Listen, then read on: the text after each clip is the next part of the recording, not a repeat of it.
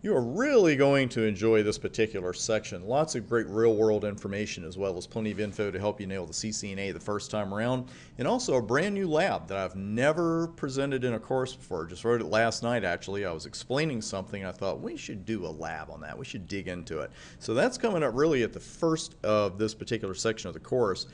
But I have to lead off with a couple of weasel words. Generally speaking, we want all the switches in our network to know about all the VLANs in the network, even if a switch doesn't have a port placed in some of those VLANs. And you'll see exactly what I'm talking about here in a moment. But the reason I put those weasel words there, generally speaking, we don't really think of VLANs as a tool to increase security, but in a way they really are. Because with VLANs, what we can do, we can create something called a private VLAN, which unfortunately is way out of the scope of the CCNA. It's not something we can dig into here, but I want you to know they exist. And you could put hosts in there, you could put servers in there, and just hide them away from the rest of your network. So the reason I mention that here is that there are exceptions to the rule, but generally speaking, we want all the switches in our network to know about all the VLANs in the network, because if that doesn't happen, we could run into an unexpected connectivity issue. And I knew I'd have to move this over a little bit because there is a lot going on here. Our first 3-switch lab.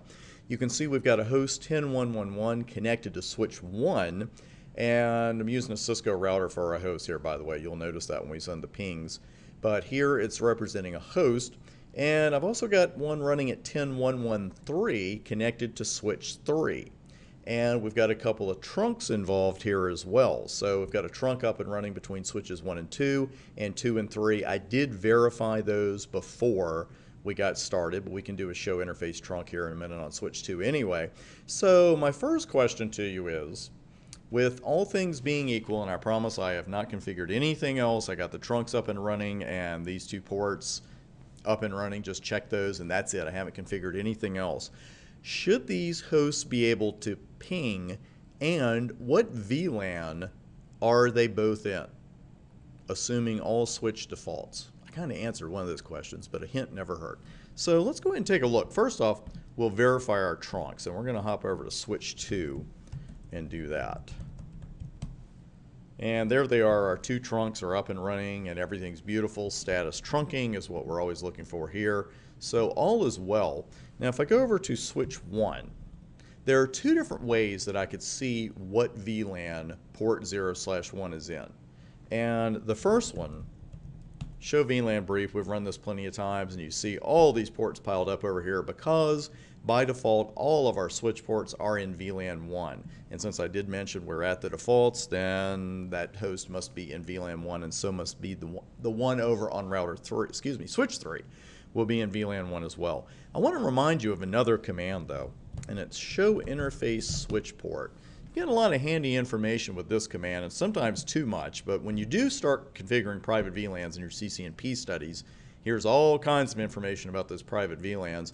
But what we're most interested in right now is what access mode the port is in, and you'll notice access mode VLAN 1, and it even tells you, hey, it's the default. The exam won't tell you, but the switch will. So everything's looking good there. Let's go over to switch 3, and let's run a show VLAN brief. Looks good. We'll run show interface switch port, and I'm going to use a pipe here to filter it. I'm going to show you how this works real quick. If you're going to run a command, because you can't run show interface switch port fast O/3. Let me show you. See, there's no option for that. These output modifiers can be a little tricky to use, but they do come in handy. You just put that pipe right there, and then you've got all these different options. But it really does help, because if you're looking at show interface switch port 3 wouldn't be that bad. You hit the enter key a couple times, you hit the space bar a couple times, and you get there. But if you're looking at port 21, you really don't have to scroll through all of that stuff. So I'm going to say begin, and I know it begins with FA03, and there's my information for port 3.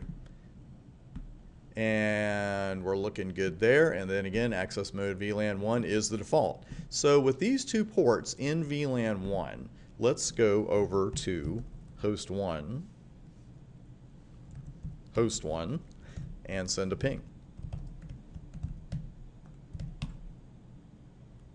Might lose the first one, goes right through, and we'll send another one, and the pings go right through. So let's go back over to host 3.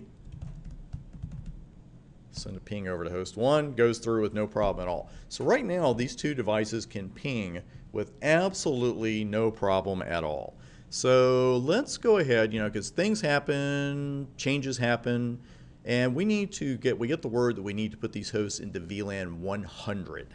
So we will go out to our switches and take care of that. We'll make them access ports while we're there.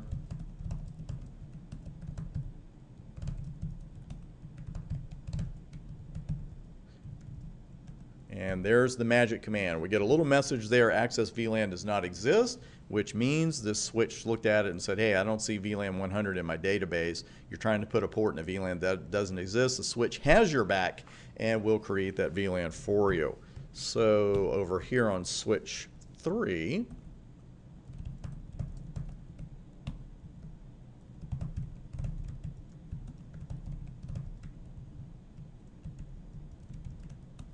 and we get the same message because the VLAN did not exist on switch 3. So both hosts are in the same VLAN. We saw they were able to ping a moment ago, and there was absolutely no problem. So let's just verify that we've got our connectivity.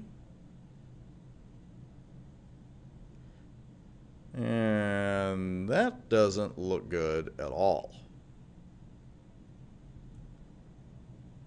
Well, we'll just go ahead and leave that one because I have a pretty good feeling if that one suddenly isn't working. Let's go over to host 3.